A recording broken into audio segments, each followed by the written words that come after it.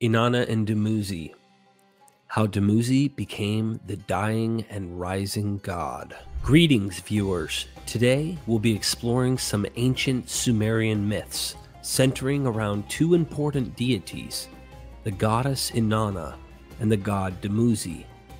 These stories date back over 4,000 years to ancient Mesopotamia, but they contain timeless themes that still resonate today.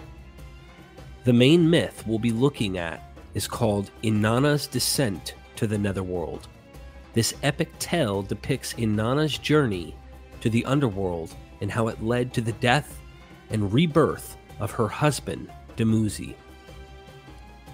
We'll also touch on two other myths, Dumuzi and Geshtiana and Dumuzi's Dream, which further detail how Dumuzi was captured by demons and brought to the netherworld. These stories illuminate the Sumerian worldview and provide insight into their mythology and religious beliefs. The changing seasons, agriculture, love, death, loyalty, dreams, all play integral roles.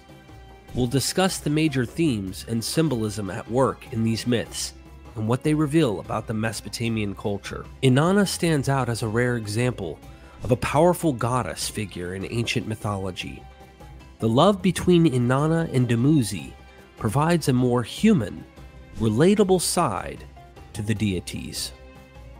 And Dumuzi's eventual death and resurrection foreshadows later dying and rising god archetypes who profoundly influenced many cultures. I hope this overview provides useful context for the analysis of the myths themselves. Let's dive into the incredible world of Inanna, Dumuzi, and ancient Sumer. Please subscribe and stay tuned for more mythological explorations. Inanna's descent to the netherworld. From the great heaven, Inanna set her mind to the great below. My mistress abandoned heaven, abandoned earth, and descended to the netherworld. In ancient Sumerian mythology, Inanna stands out as a powerful, sexual, warlike goddess.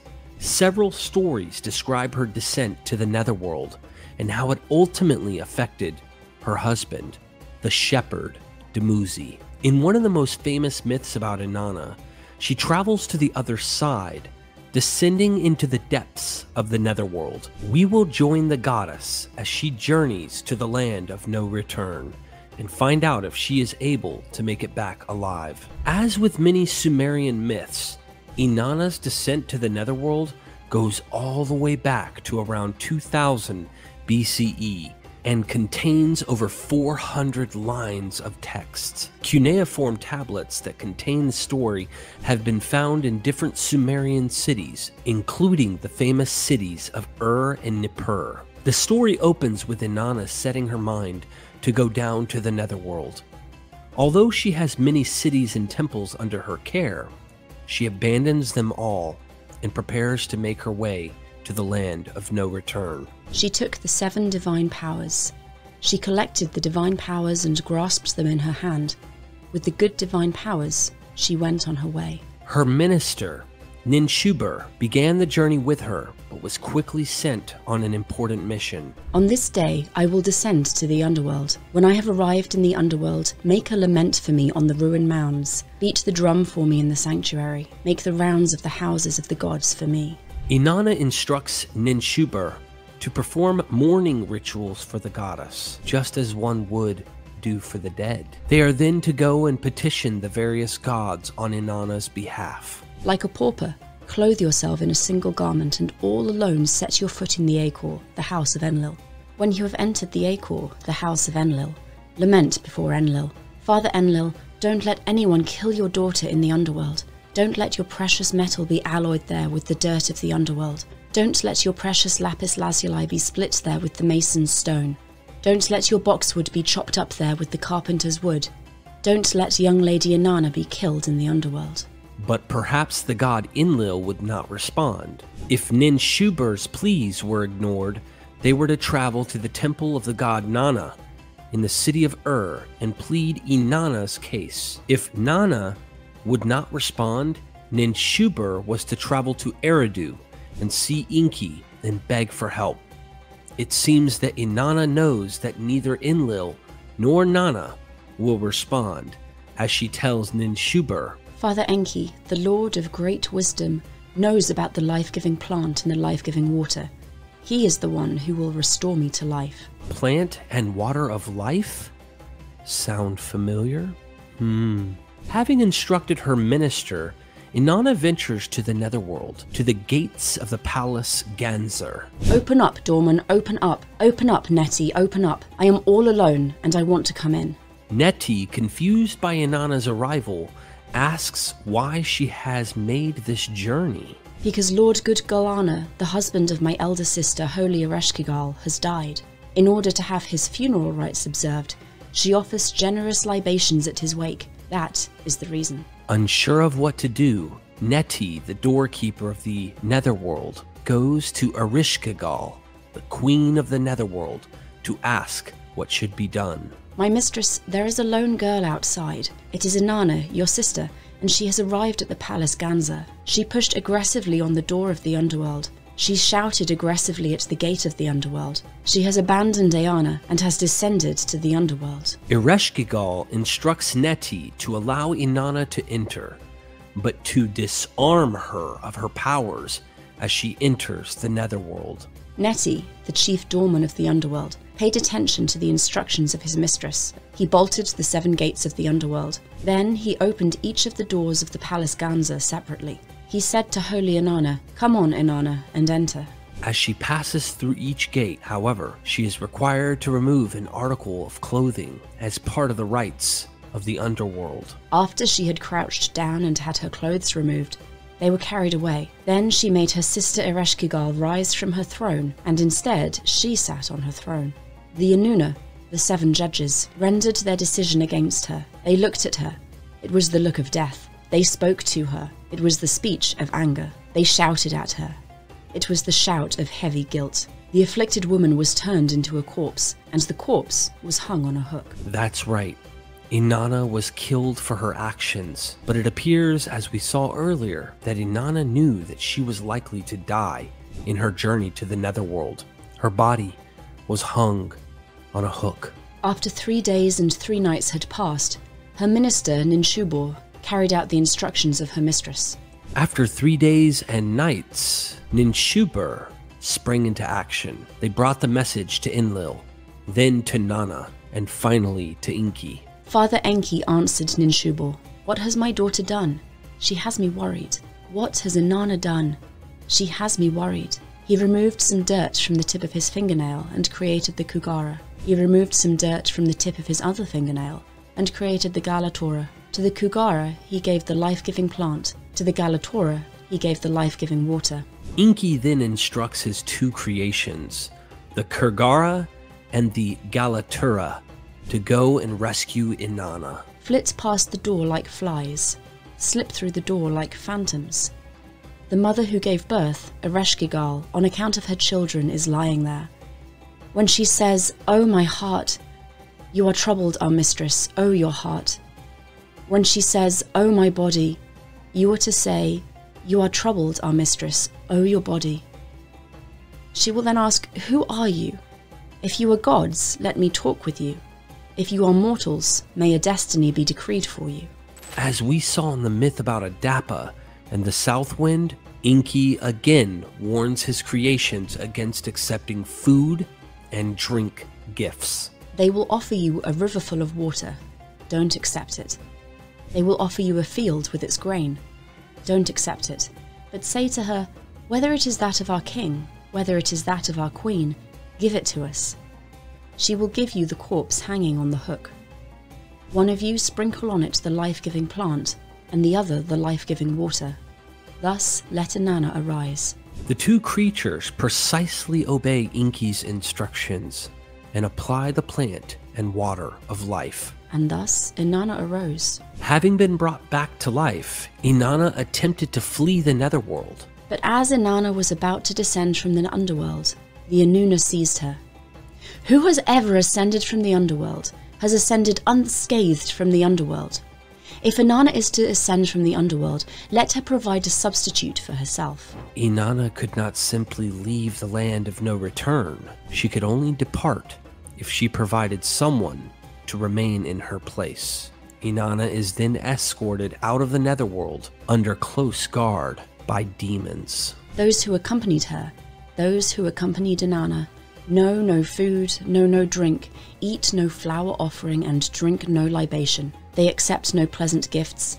They never enjoy the pleasures of the marital embrace, never any sweet children to kiss. They tear away the wife from a man's embrace. They snatch the son from a man's knee. They make the bride leave the house of her father-in-law. Holy Inanna first approaches her faithful minister Ninshubur, who throws herself on the ground in front of Inanna. She had sat in the dust and clothed herself in a filthy garment. While dead, Ninshubur had mourned her mistress and had done everything to bring her back. The demons suggest that Inanna continue on to her city and allow them to take Ninshubur back in Inanna's place. Holy Inanna answered the demons, "This is my minister of fair words, my escort of trustworthy words. She did not forget my instructions. She did not neglect the orders I gave her. She made a lament for me on the ruined mounds. She beat the drum for me in the sanctuaries. She made the rounds of the gods' houses for me. She lacerated her eyes for me, lacerated her nose for me. In private, she lacerated her buttocks for me. Like a pauper, she clothed herself in a single garment. She brought me back to life. How could I turn her over to you?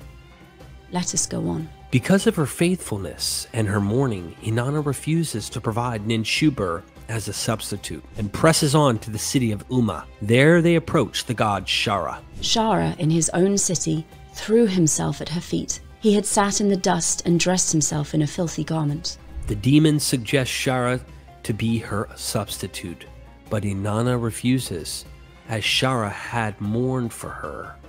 They move on to the city of Bad Tibira, where Lulal does the same and is spared as well. They finally reach Inanna's city, where she sees her husband, the shepherd, Dumuzi. There was Dumuzi, clothed in a magnificent garment and seated magnificently on a throne.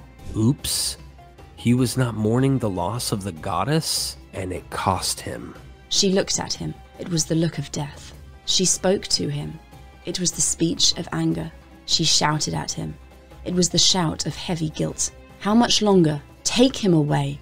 Holy Inanna gave Dumuzi the shepherd into their hands. Dumuzi cries out to the sun god Utu, who aids him in his escape, but only temporarily. Dumuzi is ultimately caught by the demons and taken to the netherworld. Inanna wails for her husband, but it is of little use. Dumuzi's sister, Geshtiana, ultimately acts as a partial substitute for her brother. You, Dumuzi, for half the year, and your sister for half the year.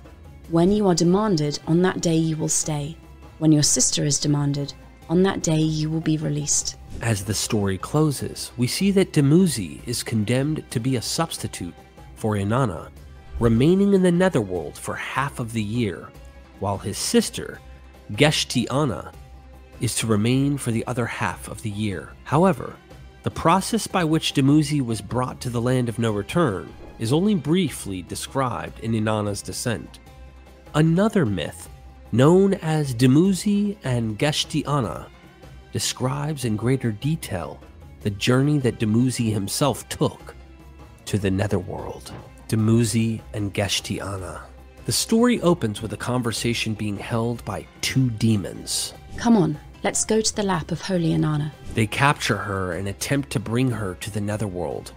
However, Inanna gives them Dumuzi as her substitute. As for the lad, we will put his feet in footstocks. As for the lad, we will put his hands in handstocks. We will put his neck in neckstocks. They tie his hands and pull his clothing over his head. As in the end of the previous story, Dumuzi cries out to Utu for help. "Oh Utu, I am your friend. I am a youth. Do you recognize me? Your sister, whom I married, descended to the underworld. Because she descended to the underworld, it was me that she was to hand over to the underworld as a substitute. O Utu, you are a just judge. Don't disappoint me. Change my hands, alter my appearance, so that I might escape the clutches of my demons. Don't let them seize me. Like a sankal snake that slithers across the meadows and mountains, let me escape alive to the dwelling of my sister Geshtinana. The sun god Utu hears his prayer. He changed his hands. He altered his appearance. Dumuzi escapes the grasp of the demons and makes it to his sister's house. Seeing her brother, she cries out in lament. Oh my brother, lad who has not fulfilled those days. Oh my brother, shepherd Ama Ushungalana, lad who has not fulfilled those days and years. Oh my brother, lad who has no wife, who has no children. Oh my brother, lad who has no friend, who has no companion. Oh my brother, the lad who is not a comfort to his mother. Meanwhile, the demons have been searching everywhere for Dumuzi. Eventually, they surmise that they might be able to deduce where Dumuzi is hiding. The small demons say to the big demons, demons have no mother. They have no father or mother, sister or brother, wife or children. When we're established on heaven and earth, you demons were there at a man's side like a reed enclosure. Demons are never kind. They do not know good from evil. Who has ever seen a man without a family, all alone, escape with his life? We shall go neither to the dwelling of his friends nor to the dwelling of his in-laws. Rather, for the shepherd, let us go to the dwelling of Geshtinana. The demons realize that Dumuzi will naturally seek out his sister. Rather than going to his friends or in-laws, they quickly make their way to the home of Geshtiana and demand that she reveal where she is hiding him. Show us where your brother is, they said to her, but she spoke not a word to them.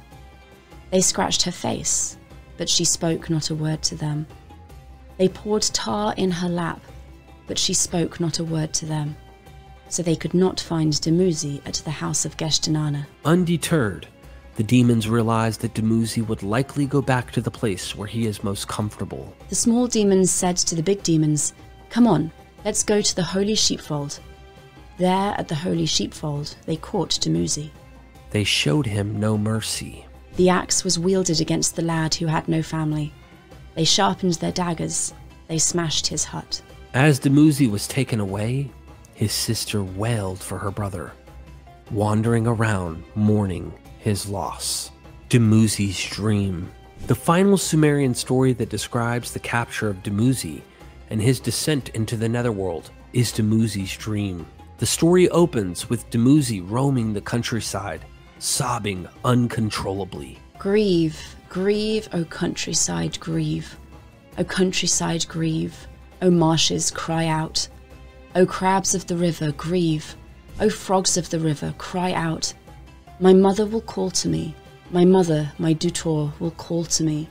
My mother will call to me for 5 things. My mother will call to me for 10 things.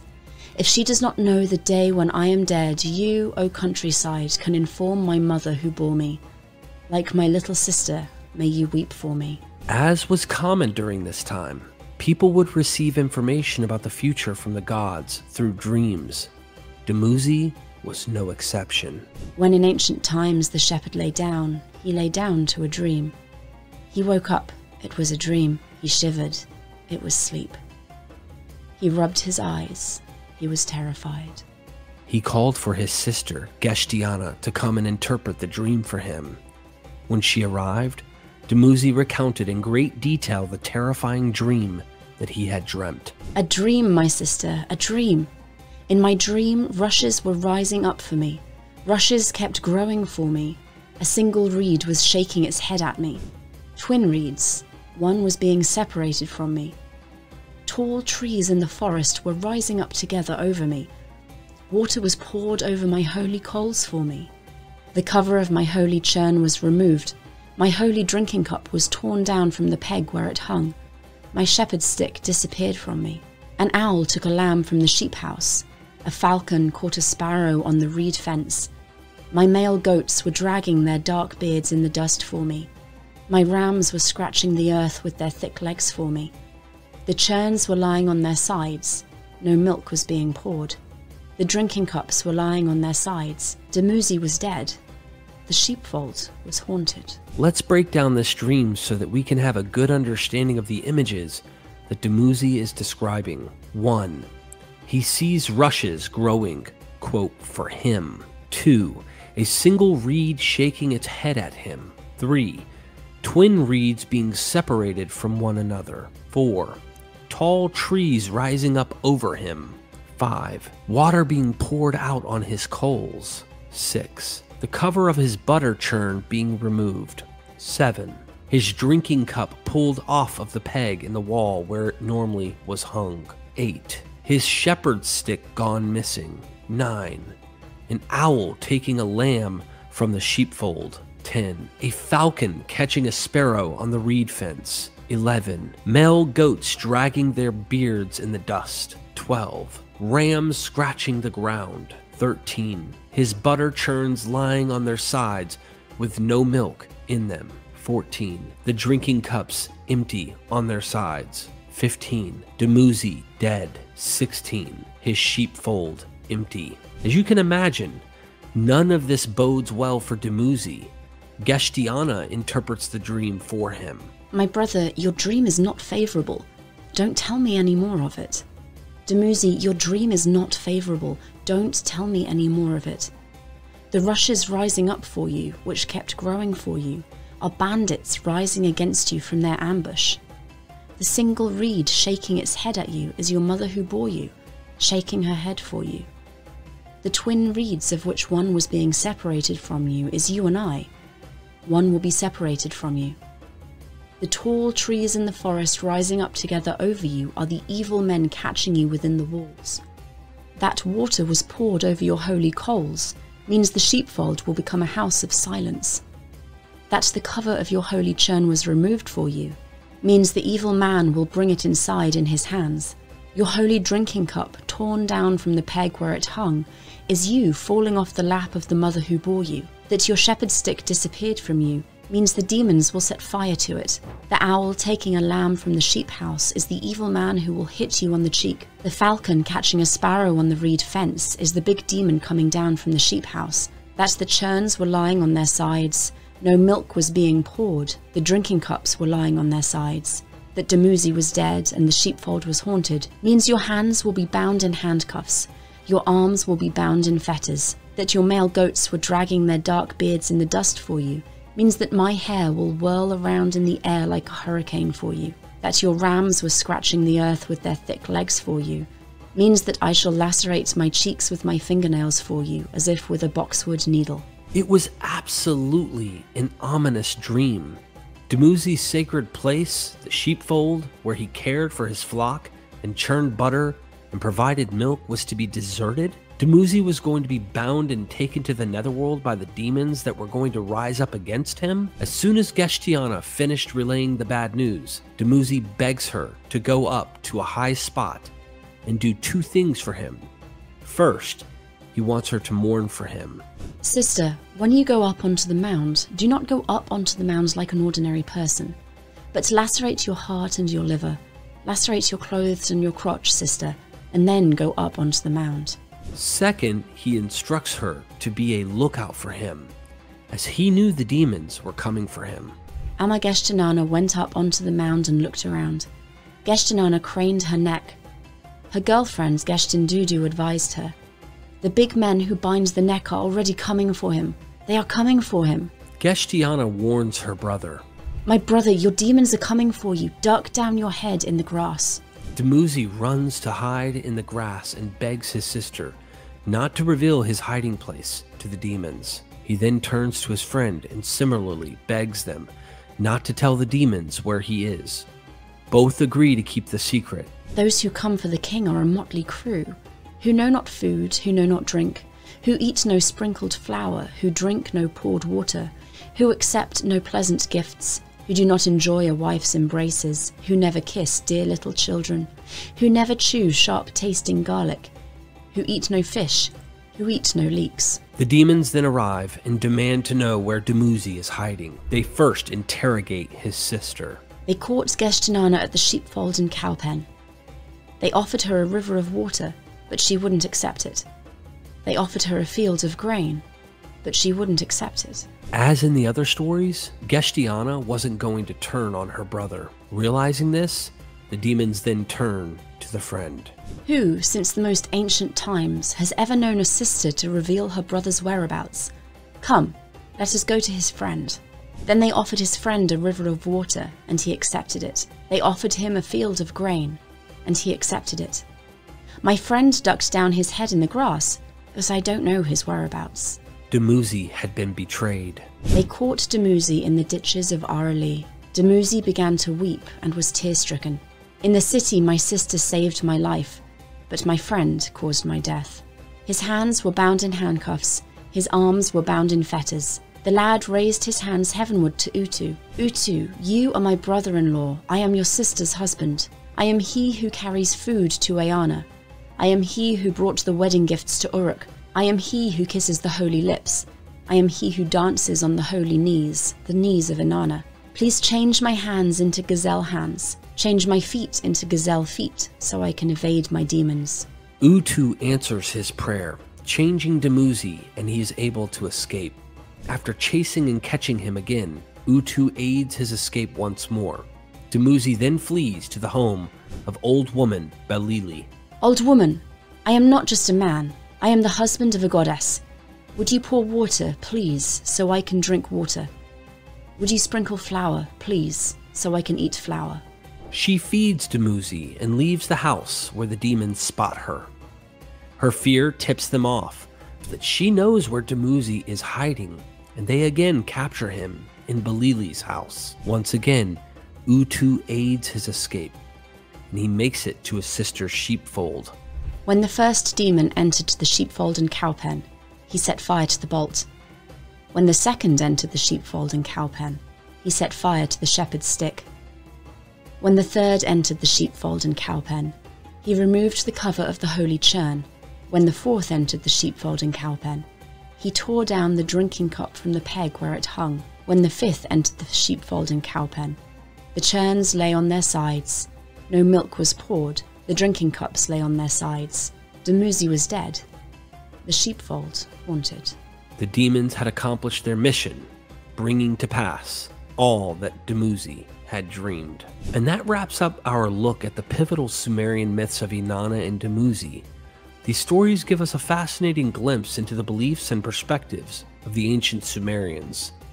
Inanna's journey to the underworld shows her power and cunning as she cleverly maneuvers to return from the land of the dead. The tragic tale of Dumuzi reveals a more human side to the gods, centered around love, loss, and loyalty, and Dumuzi's eventual rebirth prefigures later dying and rising deity cults. The themes and symbolism in these myths would go on to influence cultures across the Middle East and Mediterranean for millennia. We see echoes of Inanna and Dumuzi in the later myths of Ishtar and Tammuz, Aphrodite and Adonis, Cybele and Attis. The archetypes of the fertile goddess and her doomed consort appear again and again.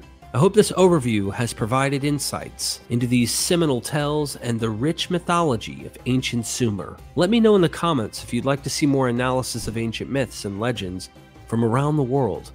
And don't forget to like, share, and subscribe for more explorations of mythology and religion. Thanks so much for watching, and never forget, we are MythVision.